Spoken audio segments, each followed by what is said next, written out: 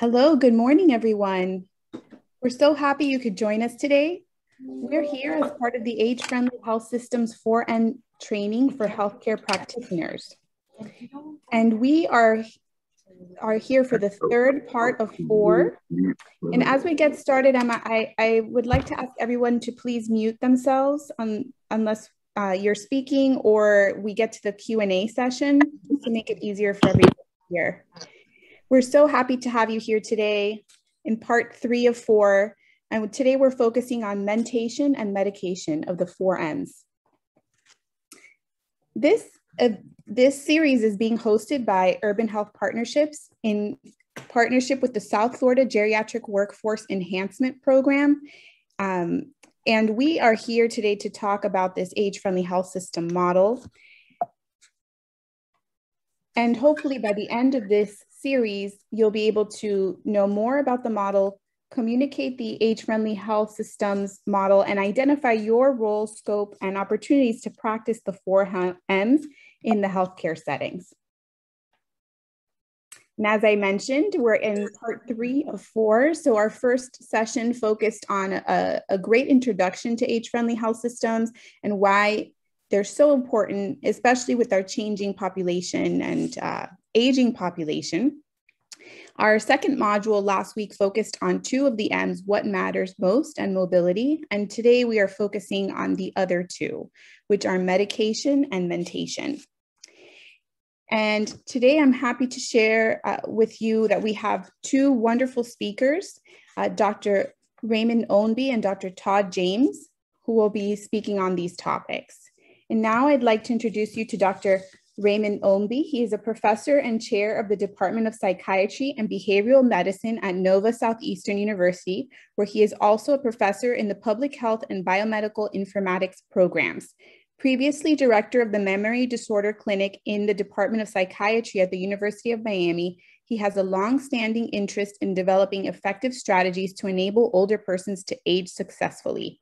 He has published more than 200 research articles and has been the recipient of several research grants from the National Institute of Health that focused on using technology to enable older persons to age successfully. His current research includes studies of cognitive training and transcranial electrical stimulation to maintain and improve cognition and functional status in older persons and the elderly. And with that, I'm going to hand it over to Dr. Ownby.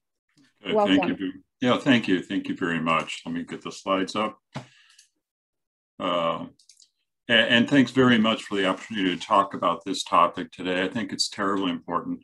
As probably everyone here who's a clinician already knows, concern about cognitive decline and the development of dementias is very prominent in older persons.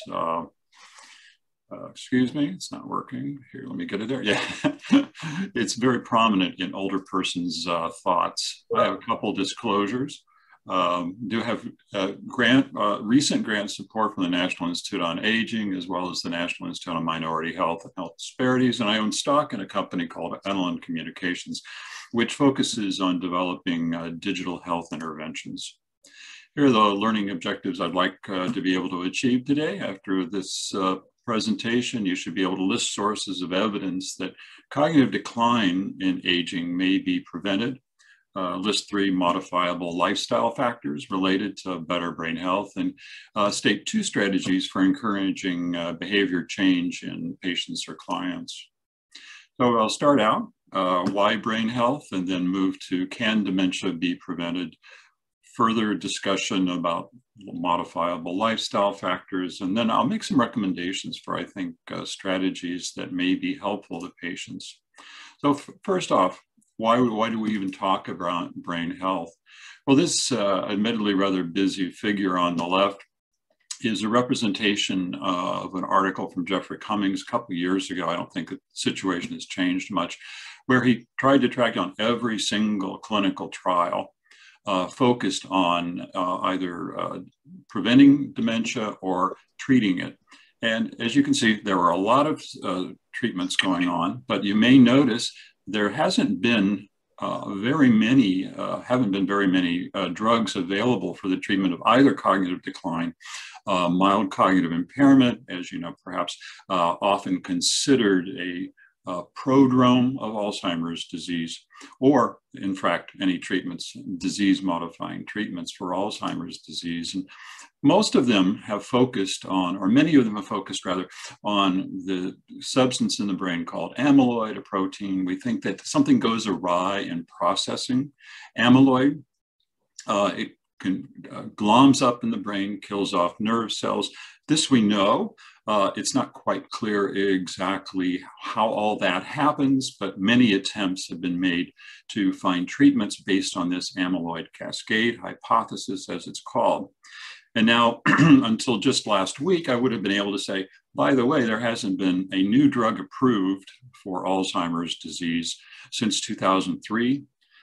Some of you who follow the news will know that something was approved. A drug called aducanumab was approved on what some people believe is weak evidence. So you may have, if you follow again the news, you may see that the FDA has generated some controversy with this approval.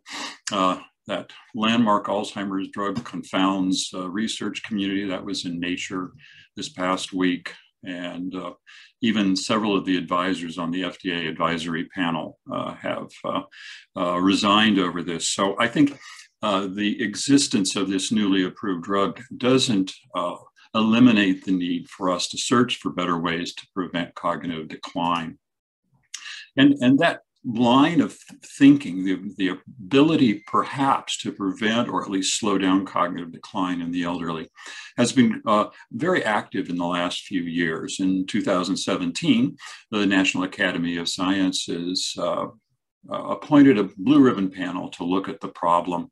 And they said there are really three things that we could focus on that would help prevent cognitive decline in older adults and the elderly.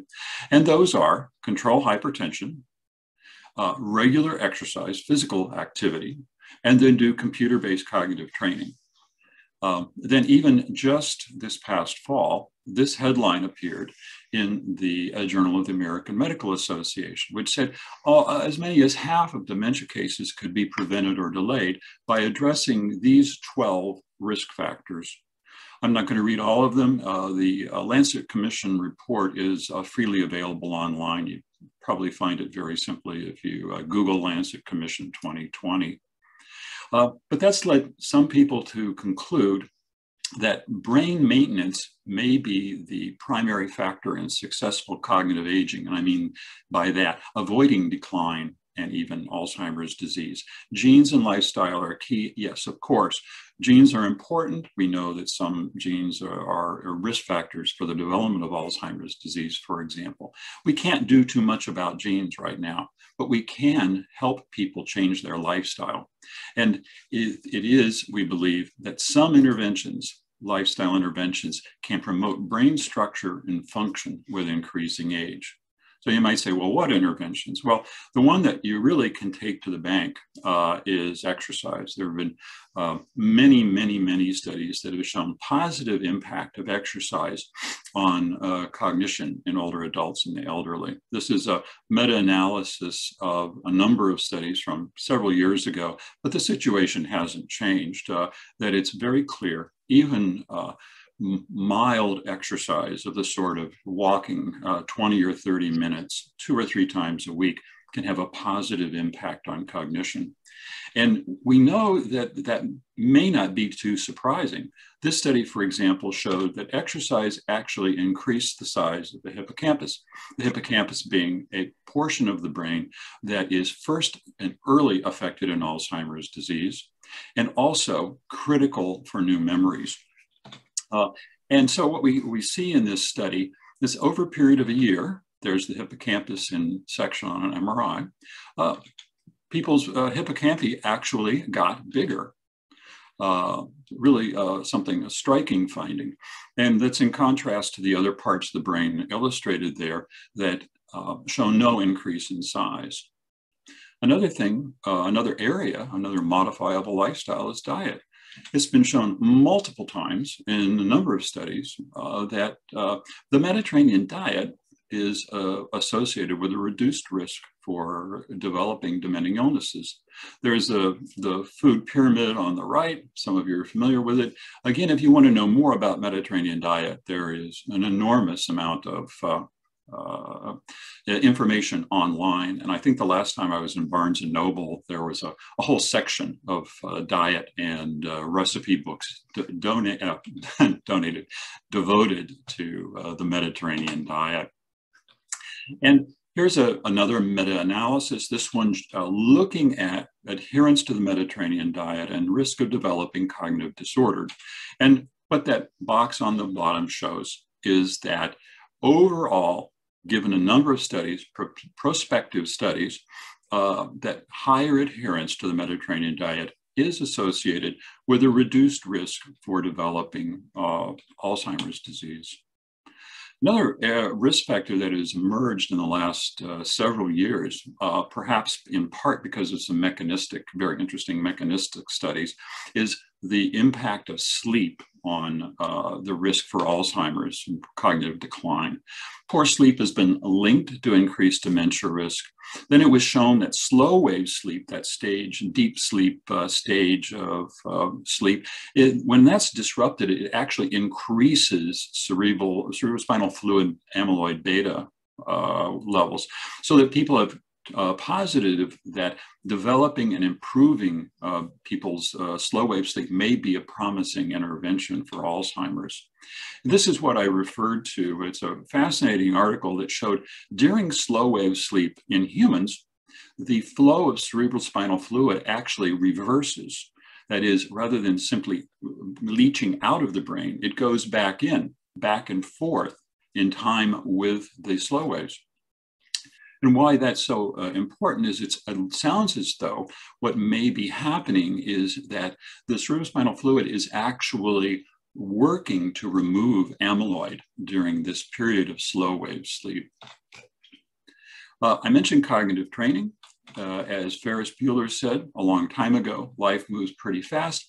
And that's one of the essences of what seems to be effective cognitive training in dementia prevention and preventing cognitive decline more generally. Perhaps the best known, and certainly one of the biggest and more rigorous studies of cognitive training, was something called the ACTIVE trial, that advanced cognitive training.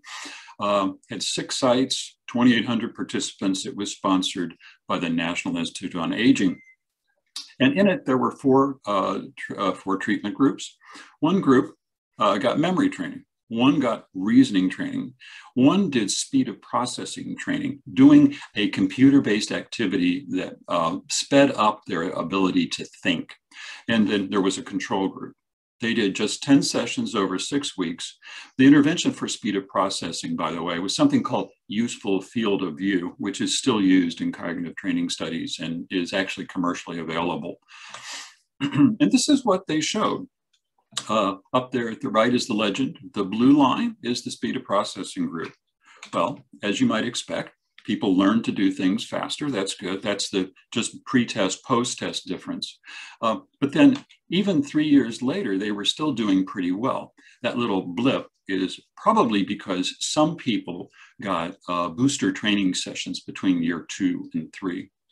And then at year 10, what we see is that people 10 years later still perform better on the psychomotor speed task than they did at baseline. A really striking effect size. So you could say, I think very reasonably, so what? So what if you can do better on some test 10 years later? Might be interesting. It's a fascinating finding, but what does it really mean for us?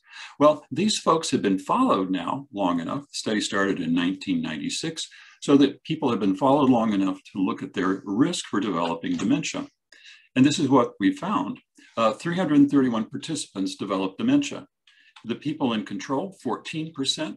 People who did 10 or fewer cognitive training sessions, 12%. And if you did more than 10 sessions, 11 to 14, the risk was 8.2%. So it looks like that the speed training was associated with lower risk for dementia by 8% per session. And that HR down there at the bottom stands for hazard ratio. That's suggesting that doing that kind of cognitive training reduced the risk for developing dementia by almost half. Well, what about combining treatments? That's been an active area of interest in the last probably 5 or 6 years, because we have a lot of single treatments that seem to have some kind of impact. Here's one I select because this involves people with MCI. And again, MCI stands for mild cognitive impairment. That's a condition where people have clear evidence of problems with memory or some other cognitive functioning, but they're still not demented. They're still able to take care of themselves, for example. And what this study did was look at combining physical and cognitive training in people with this MCI. And what it shows is that the combination of treatment was associated with increased regional cerebral blood flow around that area of the hippocampus, that area that we know is critical in formation of new memories and early implicated in Alzheimer's pathology. This is a post hoc analysis, but I thought it's fascinating. There's several studies of this multi-component, that is doing things like cognitive training, diet, exercise, some combination of things, including blood pressure control. There were 2 studies discussed in this article. One was had an acronym of FINGER. There they looked at the impact of the intervention on people with and without ApoE4, a known genetic risk factor for Alzheimer's disease. And what we see there is that it looks as though the people who had ApoE4, placing them at higher risk of developing dementing conditions, seem to have a stronger response to the multi-component lifestyle. Then the other study on the right, they actually did PET scans for amyloid. So they knew some people had more amyloid than others. And there, what they found, again, very suggestive, was that the response of people, the cognitive response of people to the multi-component lifestyle intervention was actually statistically significantly more robust than those people without amyloid. Very suggestive that this may actually be a robust approach to reducing people's likelihood of developing cognitive problems. And from a clinical point of view, you can say, again, so what? People do better on cognitive tests. But in this meta-analysis, the folks found that there was actually reason to believe that people did a little bit better, not an enormous treatment effect size, I admit, but that the people did significantly better in terms of their activities of daily living after multi-component interventions. So we're going to put it all together. What would you say? Well, I think this would be my recommendation for a target for somebody's brain health training program. Daily or near daily, people should do exercise, aerobic exercise, mentally stimulating activities, things like reading, crossword puzzles. I'm making that distinction there between that and cognitive training. Meditation seems to be very beneficial for older adults in a number of ways, including improving cognitive function, the Mediterranean diet, and then working on people's sleep. And then I would say for weekly, at least some formal cognitive training, at least 2 to 3 times a week, and then strength training several times a week, perhaps including balance training. As we know, both strength and balance training can reduce the likelihood of falls. So it's an important part of any approach to geriatric health, I think, but may actually help with both brain health and reducing the risk of falls. So I mentioned that one of the biggest problems, I think, for healthcare practitioners is even when we know that people should do things, it's tough to get them to do it. It's so much easier to write a prescription for a pill than, say, encourage people to actually enact a brain health plan. But one strategy that I think is particularly useful in the area of health behavior change is something called motivational interviewing. In that, when you talk to a patient, you express empathy. You develop the discrepancy. And what that means is you say something like, well, I understand that you really want to exercise several times a week, but you just haven't been able to get around to doing it. You acknowledge resistance to change there. You say, yeah, changing your life is hard. And then you support people's self-efficacy, certainly reinforcing their efforts to change. Another strategy that's been shown to be useful in making behavioral health change is to facilitate SMART goal setting. The SMART is an acronym for specific, measurable, achievable, relevant, and time specific. What it means is, encourage people to make goals. And I encourage people to actually write them down, because it's been shown writing them down makes a difference in how likely they are to use it. But specific, so not get back into shape or eat better, but something like walk 20 minutes 3 times this week, or diet. Eat 2 servings of fruit or vegetables at least 3 days this week.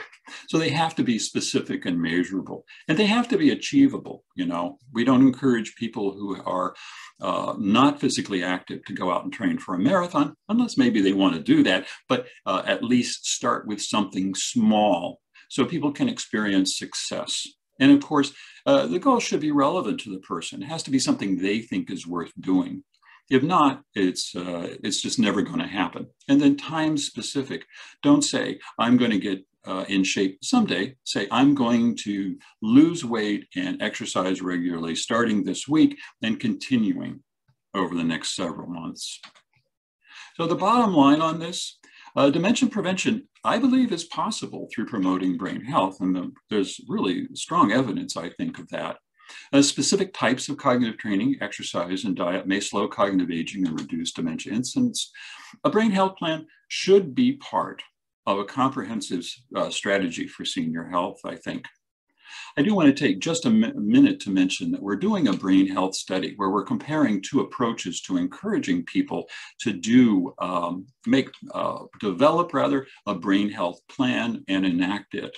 If anybody's interested in it, the inclusion criteria, anybody 50 or older who's interested in brain health would like to know more about developing a brain health program. And as long as they have a computer or tablet with internet connection and an email address, because we're doing it all online, in part because of COVID and in part because of difficulties for a lot of people with transportation. The intervention involves a baseline assessment. It's a 12-week study.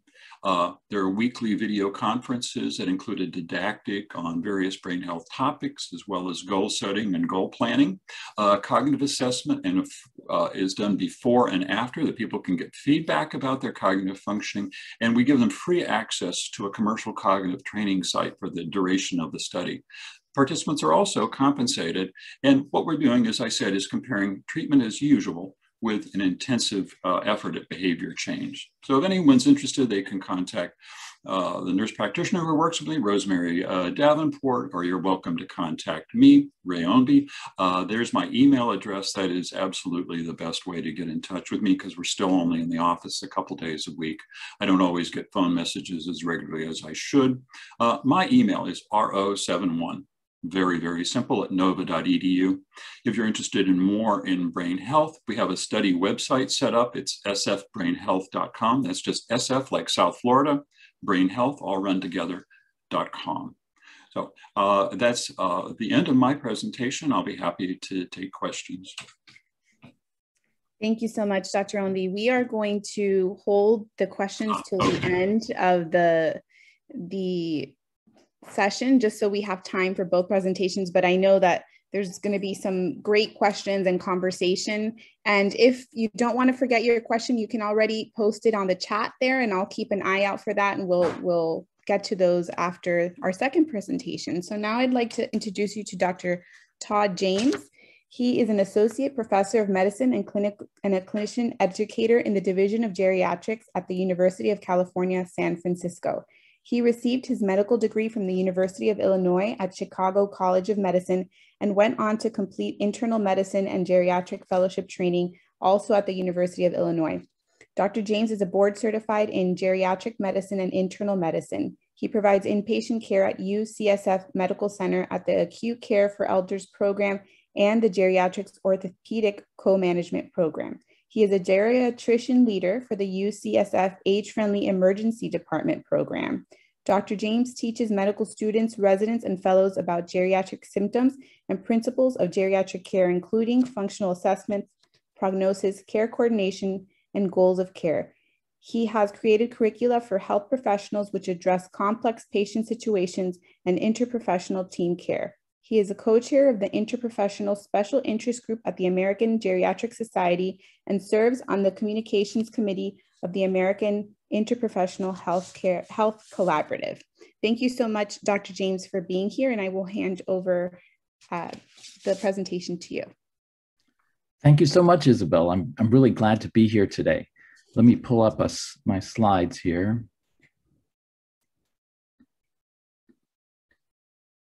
And let's see, does that show up okay? Yes.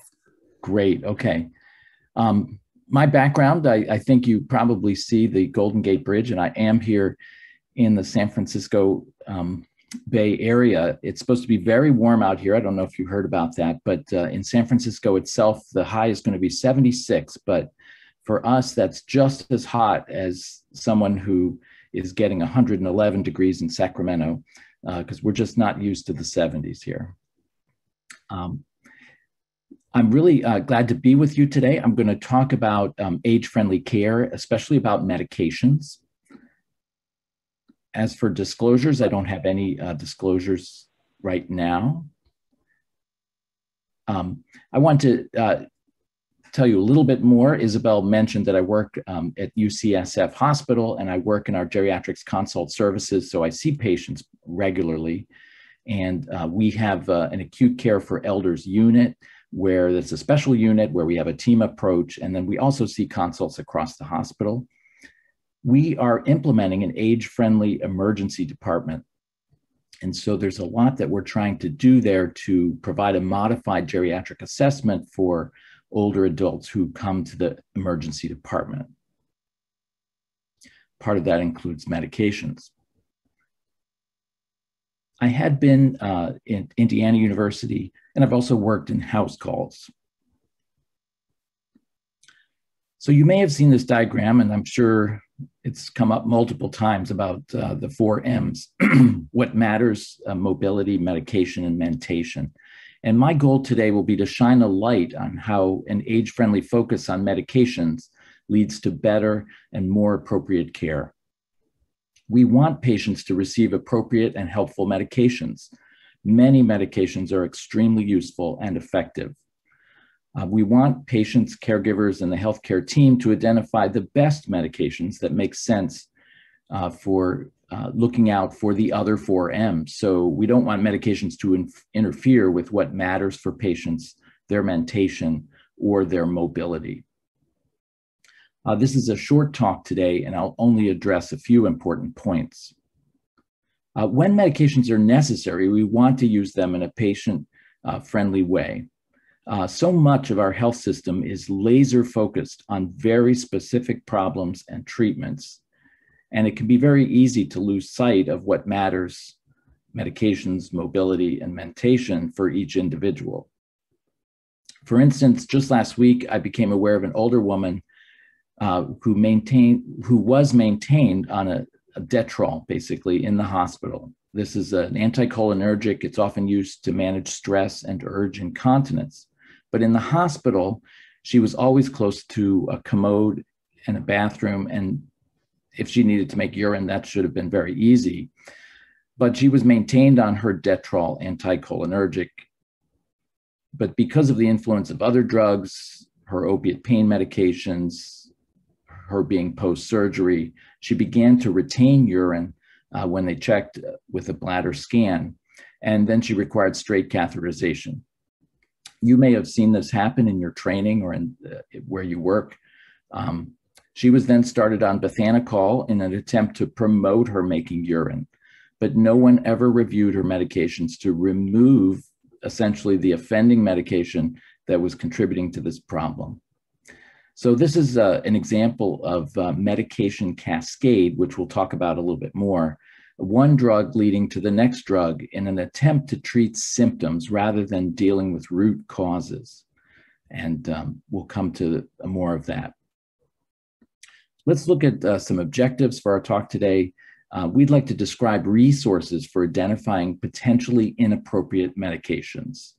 We'll illustrate the risk in specific clinical scenarios. We'll describe evidence that alters management for common practices, and we'll formulate improved care plans engaging interprofessional resources.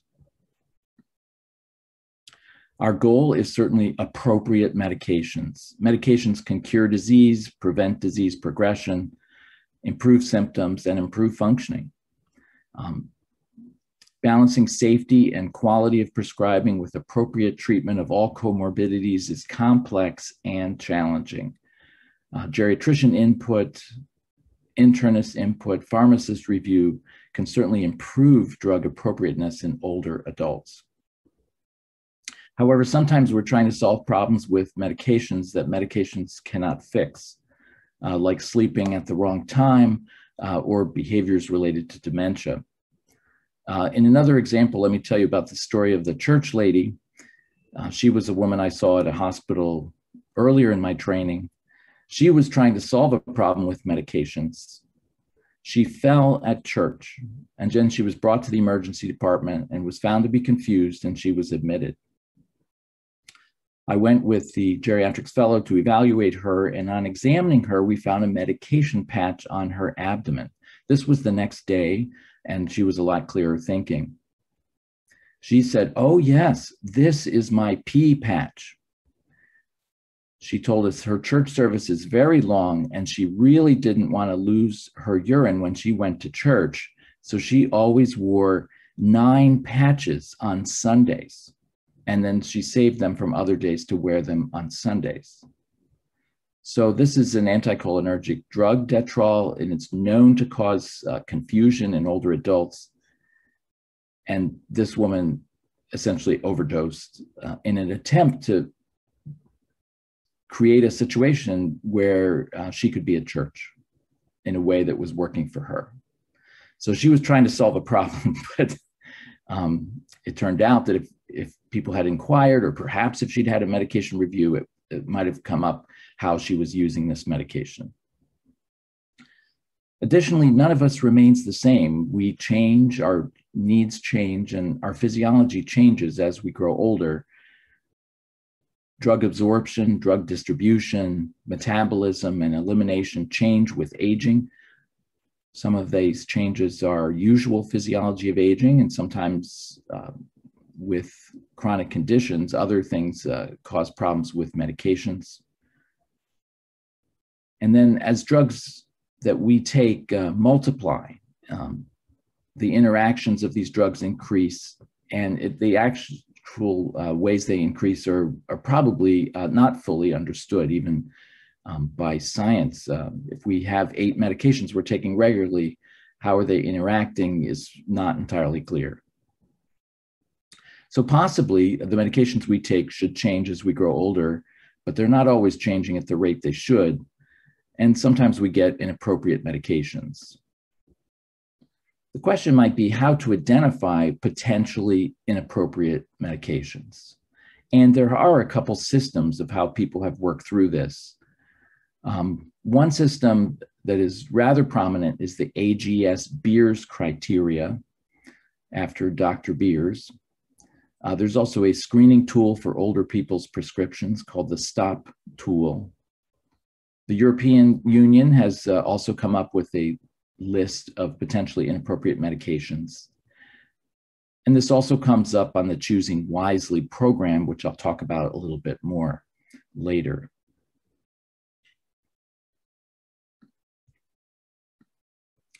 This is just a clip of the Beers criteria. They were originally conceived in 1991, so not that many years ago. Mark Beers was a geriatrician, and he noticed that some medications were causing his patients more trouble than other medications. The Beers criteria catalogs medications that cause side effects in older adults, especially due to the physiology of aging. The list has been reviewed and upgraded multiple times since 1991. The most recent review is the 2019. It's a tool with which I'm most familiar. It's a guideline only, and the hope is to find medications where the risks are outweighing the benefits.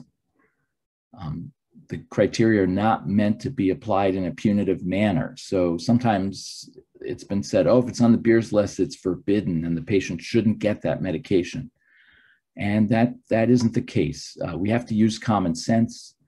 Some medications that can cause side effects are still very worthwhile when they are just the right drug for the right problem. So prescribing and managing disease needs to be very individualized. You may have heard of the STOP criteria. They're similar, but slightly differently organized. In one study using STOP, the assumption was that potentially inappropriate prescribing is highly prevalent in patients who present to the hospital.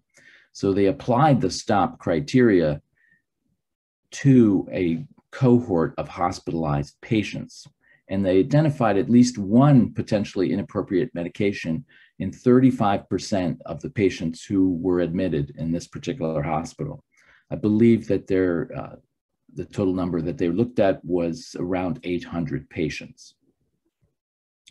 They summarized that well-recognized adverse effects of inappropriately prescribed medications were either causal or contributory to the hospital admission in 11.5% of those they screened with the STOP criteria.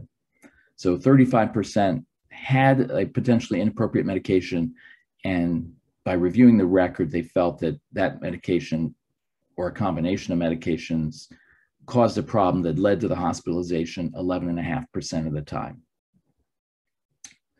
They concluded in that study that the STOP criteria were sensitive in identifying patients who could be subject to potentially difficult situations.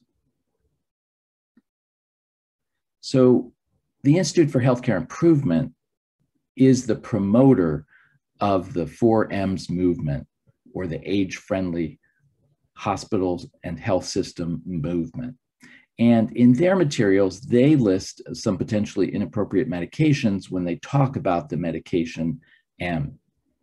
And I see these potentially inappropriate medications every day of the week, and you might as well. They're very common, and the reasons for using these medications are not unusual. The list is there in orange, and I'll give some examples as we go down the list. Benzodiazepines like alprazolam or lorazepam, opioids like oxycodone, anticholinergics like Benadryl, and for instance, Tylenol PM contains Benadryl. Sleep medications of all kinds, Ambien, Zolpidem, muscle relaxants like baclofen, tricyclic antidepressants like amitriptyline, and antipsychotics like quetiapine. Every time I see these medications in the work that I'm doing, I'm triggered to review them and ask, are they helping? Are they doing what they're supposed to do? Are they causing side effects?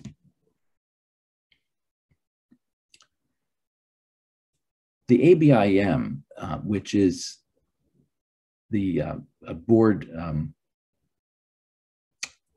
provides board certification in multiple internal medicine specialties, asked what might be wiser. It's certainly been known that there are many practices in medicine that we do sometimes for no reason, and we don't always have good evidence, and sometimes we should be changing our practices. Dr. Ownby mentioned how hard it is to change, and it doesn't matter who we are. If we're trained a certain way, it might be hard to change, and we have to make some efforts to do so. So the Choosing Wisely program, specialty societies were asked to identify practices that providers should question. And they asked that care should be supported by evidence, should be free from harm, and be care that is necessary. So let's look at what the American Geriatric Society said. They submitted 10 practices, and we'll be able to touch on 3 of them today, and they had to do with medications. Medication cascade, specifically antipsychotics and benzodiazepines. First, let's start with a patient's story, and we'll talk about D prescribe E. So she fills her own medication pill boxes. She takes 18 pills a day, and she's actually someone who likes to take her pills and has been proud of that. But her daughter's been noticing that there are errors in the pill box. And there's always a danger when there's a lot of medications is medication cascade. Medications are added sometimes to treat side effect symptoms of other medications. And this can really increase the risk of receiving incorrect medications, having adverse drug reactions, and having non-adherence. Most common adverse drug reactions that we see in vulnerable older adults are cognitive impairment, falls, functional decline, and delirium, I would add to this. For instance, an example, we had a patient just recently in our age-friendly emergency department, about 70 years old, who was prescribed Ambien for sleep. Well, we learned that, but the patient was complaining of memory problems, but they were recent memory problems, only over the last 3 months or so. But it was just at that time that the patient got a prescription for Ambien for sleep. And so it's possible that the Ambien is creating side effects that the patient perceives as difficulties with memory. This is a setup for a medication cascade. I've seen many patients get donepezil, let's say, because someone wants to give them something for their memory, and donepezil also can have side effects, and this is just an example. 40% of older adults take more than 5 prescriptions, and this is more than 20 years ago. And if we add over-the-counter medications, 20% of older adults are getting more than 10 agents, and that's really not surprising, and it might even be higher now based on what I see. One way to deal with medication cascade is to have a medication review, but the health system has many obstacles for folks to do medication reviews, and one of the biggest ones is time limitations. And patients don't always bring a medication list. They don't always bring their bottles with them. You may have experienced those things. I had a patient that never brought his medications, and I actually never really knew in primary care what he was taking, because he would say, just look at the computer. But as we all know, that's actually insufficient. There are many people who could conduct medication reviews, nurses, pharmacists, therapists, but we really need ways to handle that.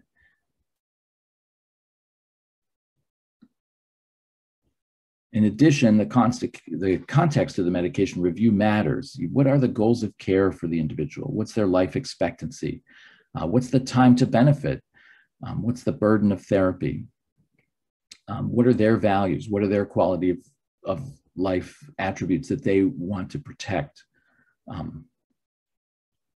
Prioritizing these factors begins to set parameters for optimal medication profiles.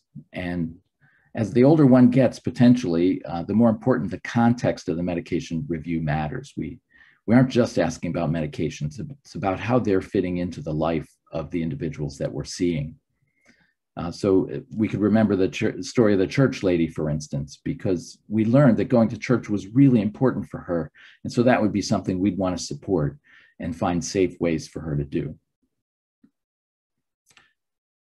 There are tools to assess preferences that patients have. And this is one, you may not be able to see the detail of it, which is okay. But the individual's asked to rank those items that are in the banners between 0 and 100. This was done originally on an iPad, I think, and people were able to move those banners around to where it was important for them. The banners asked them to value maintaining independence, keeping you alive, reducing or eliminating symptoms like dizziness, fatigue, or shortness of breath, reducing or eliminating pain. And if we order and rank those things, and it might be an easier way to figure out the context for a medication review. Patient priorities care, you may have heard of this. That's something that's easy to look up online. It's a whole program for addressing the context of care, especially for older adults. Patient priorities care is a real program. It requires a substantial interview, which is really usually done by someone other than the physician or the nurse practitioner or the physician assistant. Such a program like patient priorities care has to have buy-in by the medical system to fit into their processes and procedures. This topic of medications is really worldwide right now. Sometimes it goes by the name of de-prescribing. And I'm just showing this website, De-Prescribing Canada, to give an example. And these websites sometimes give strategies for medication review. Here at UCSF, researchers are leading efforts to learn more about de-prescribing, or another way to say that is aligning medications with patient priorities. And it's definitely a work in progress. I have another quick example about why this is important. I have a friend, Maureen, in Grand Rapids, and she cared for her mother who was on the diuretic furosemide or Lasix at 40 milligrams a day. And that's very common. Maybe many of the patients you see have that. But her mother was started on dialysis over a year before, but she'd stopped making urine entirely, but she was still taking furosemide. And Maureen was looking for some off-the-cuff advice about what they should do, and they were struggling to get back to that clinician whose name was on the bottle to see if they should keep taking it. Maureen's mother desperately needed a medication review.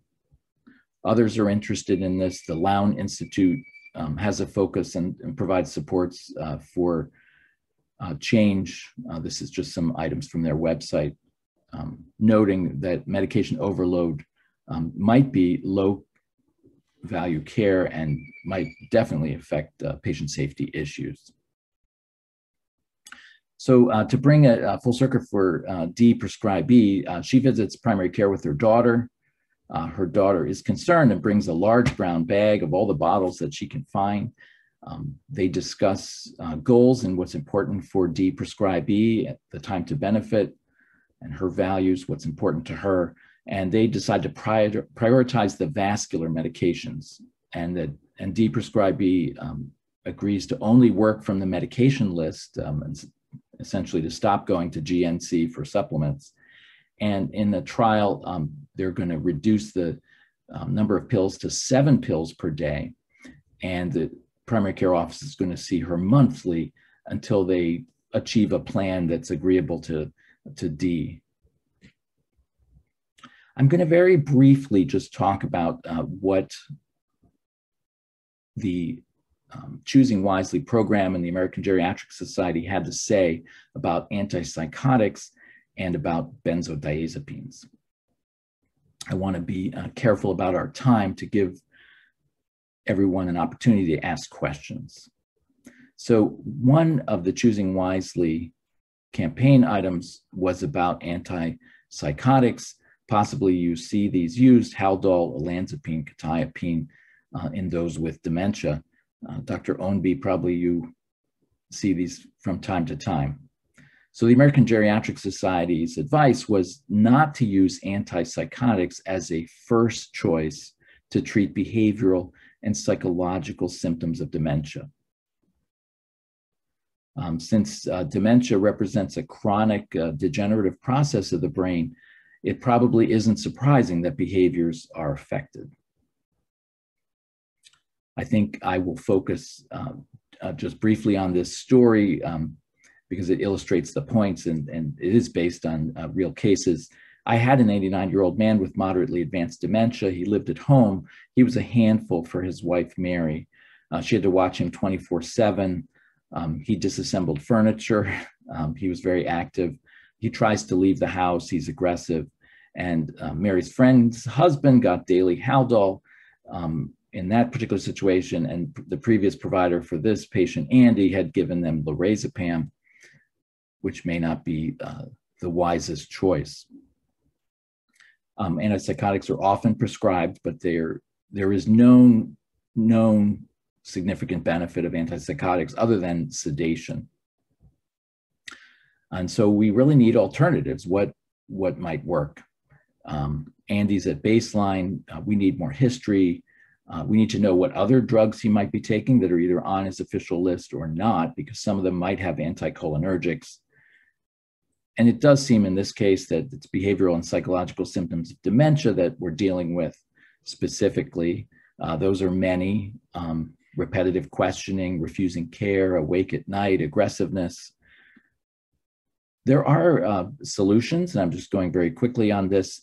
They're behavioral type solutions about changing the environment and having flexibility. People have spoken to this. DICE is a mnemonic, and it's also a program that provides a systematic way for people to address behaviors. And actually, there's even a book for this as well, Dr. Helen Kales. So just to resolve the situation very quickly, by having the talk with the family and understanding more about what was going on, they found that he liked to disassemble Legos, and he didn't seem to mind that people were putting the Legos back together again. So that gave him an energetic activity.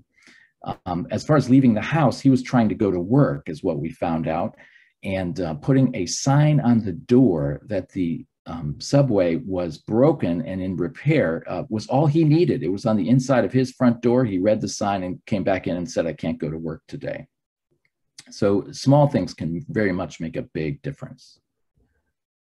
For benzodiazepines, the American Geriatric Society said not to use benzodiazepines or other sedative hypnotics like zolpidem as a first choice for insomnia, agitation, or delirium. And indeed, what is required is a fuller understanding of the situation, and there are many ways to address this. I'm going to jump ahead here. I had a lot of slides. There's a lot of known difficulties, especially with the benzodiazepines, for causing many adverse events, especially in older adults. And while they certainly have a good effectiveness for some things, for sleep, especially other things like cognitive behavioral therapy, which is now available in an app, can be very useful. So we've looked at some practices we should question. We looked at care supported by evidence that's free from harm, care that's beneficial. Medication review is really very important, and paying attention to potentially inappropriate medications and getting familiar with what those are and beginning to ask questions can be very, very useful. So I'll come to a close there.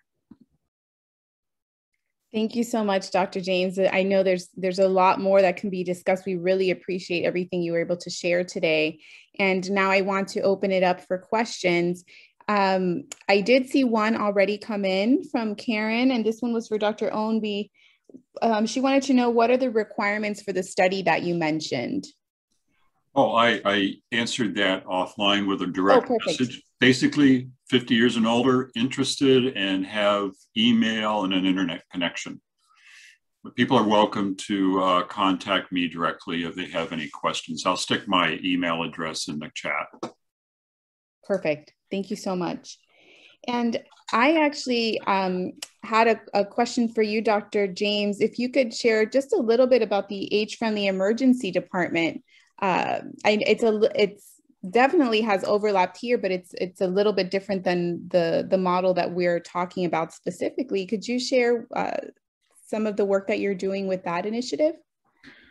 Yes, we're responding to the American College of Emergency Physician program, which has a certification program. There's level 1, 2, and 3.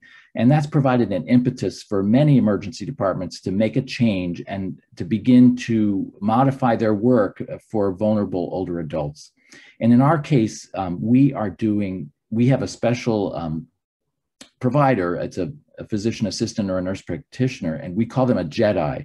And we like that Star Wars analogy, Jedi standing for Geriatric Emergency Department Implementer.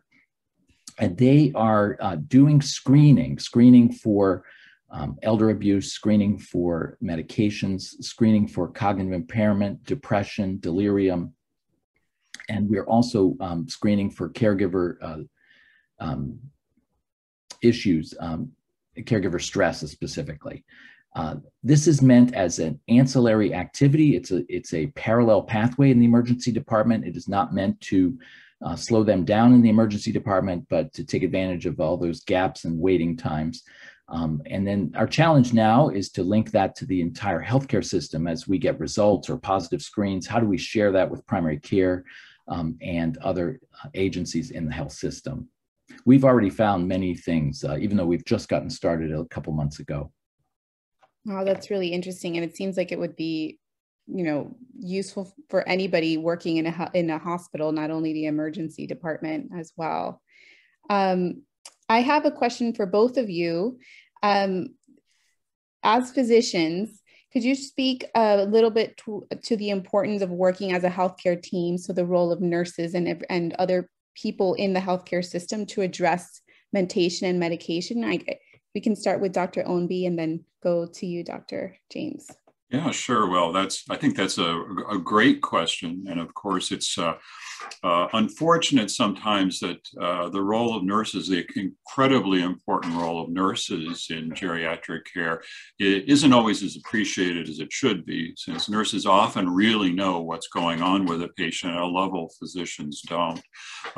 Yeah, and I think nurses have a great role in things like medication reconciliation, patient education about medications, and very basic things about finding out about patient adherence that, again, many clinicians don't always have enough time. Physicians have enough time to find out. Yes, thanks, Dr. Ownby. We're finding that most of the initial care plan items for the geriatric syndromes that we identify are nursing. Nursing-led, nursing-driven. We need all of our health professionals for good care for older adults, and especially, and we value them. We have an interprofessional education and practice program here at UCSF, and the principles of that program and the trainings are very relevant to the work that we're doing because we really need everything that health professionals can offer. So many health professionals have a terminal degree of doctorate now, and the amount of training that people receive is really interesting and surprising. So for instance, and it may vary. So some pharmacists are very skilled at interviewing and motivational interviewing, like Dr. Ownby had identified.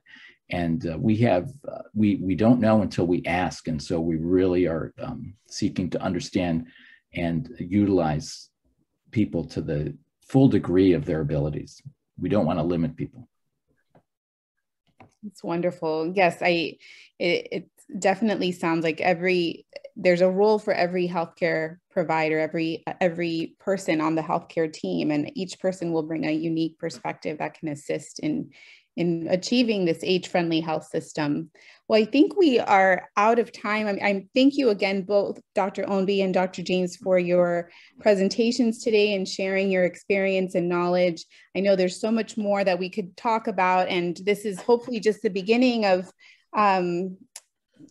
a journey toward age-friendly health systems for all the people on this training. I want to ask all of you to please help us by completing an evaluation. We put the link in the chat as well. You can also hold up your phone photo app to this QR code, and it will open the link automatically. And this will ask you, if you learned anything today and about the training, and it's really helpful to us for our future planning and knowledge for developing opportunities. And lastly, I want to thank you again for your time.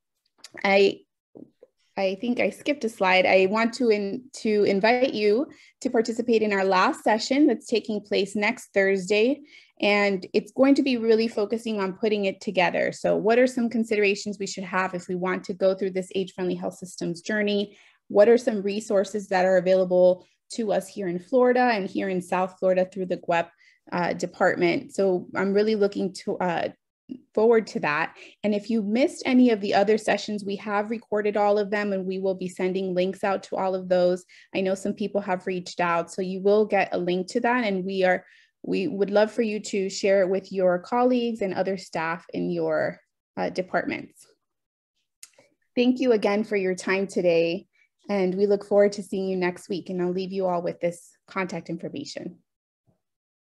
Bye, everyone. Thank you. Bye. Thanks so much. Have a great day, everyone. Thanks. Likewise.